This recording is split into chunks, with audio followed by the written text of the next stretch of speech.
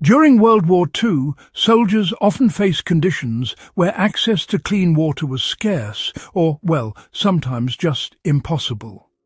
Rivers could be contaminated with debris, mud or disease, and ration water supplies sometimes ran out in remote or active combat zones.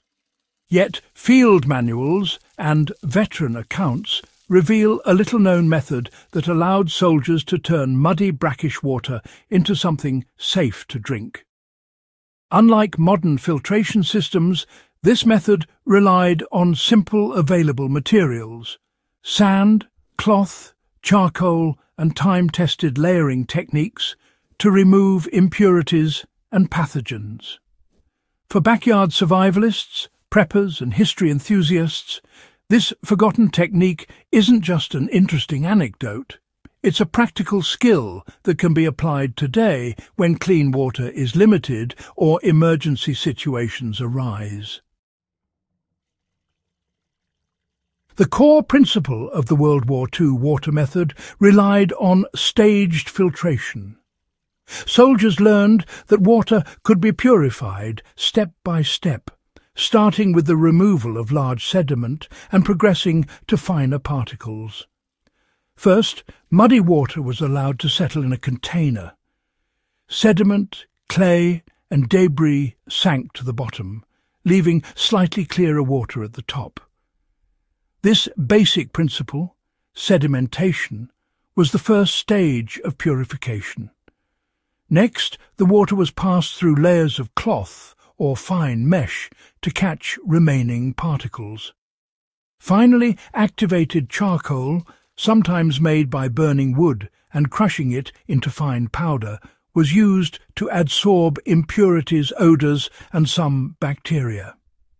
Each step amplified the effectiveness of the previous one, creating water that was safe enough to boil or consume in survival conditions. Today, the same method can be applied using household materials: a clean container, layers of cotton or muslin, sand and charcoal can create a filtration system remarkably similar to what soldiers improvised in the field. The selection and preparation of materials made a huge difference. World War II soldiers didn't have access to sophisticated chemical treatments, so choosing the right sand, cloth and charcoal was critical. Coarse sand was placed on top to trap larger particles, while finer sand layers removed smaller sediment. Cloth needed to be clean, tightly woven, and folded in multiple layers to catch debris without allowing it to pass through. Charcoal had to be fully cooled, crushed and rinsed to remove ash. Historical manuals stress that skipping these steps reduced the effectiveness of the filter, leaving water unsafe or, honestly, just unpleasant to drink. Modern practitioners can replicate this by thoroughly cleaning cloth layers and rinsing charcoal before use, ensuring the filtration system works effectively in emergencies. The method emphasized slow filtration to maximize purity. Soldiers were taught patience. Pouring water too quickly through the layers reduced contact time with charcoal and cloth, allowing impurities to pass through. Letting water drip slowly ensured maximum absorption and sediment capture. This principle is still critical today. By creating a gravity-fed setup where water slowly percolates through sand, cloth and charcoal, backyard enthusiasts can produce clearer water without pumps or electricity. Even simple adjustments, folding the cloth thicker, adding more sand layers or crushing charcoal finer, improve results, demonstrating the adaptability of this World War II technique. Boiling or heating was an essential final step for safety. While the stage filtration removed most visible particles and some pathogens, soldiers were trained to boil filtered water whenever possible. This final step ensured microbiological safety and is still the most reliable method to eliminate bacteria and viruses. In modern backyard or survival contexts, using this method followed by boiling creates a safe water supply from otherwise undrinkable sources, making it invaluable during emergencies, camping trips, or unexpected supply shortages.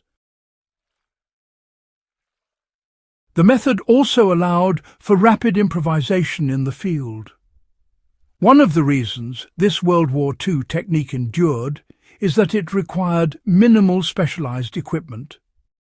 Soldiers could fashion a filter using empty cans, fabric from clothing, sand from riverbeds, and charcoal from fires.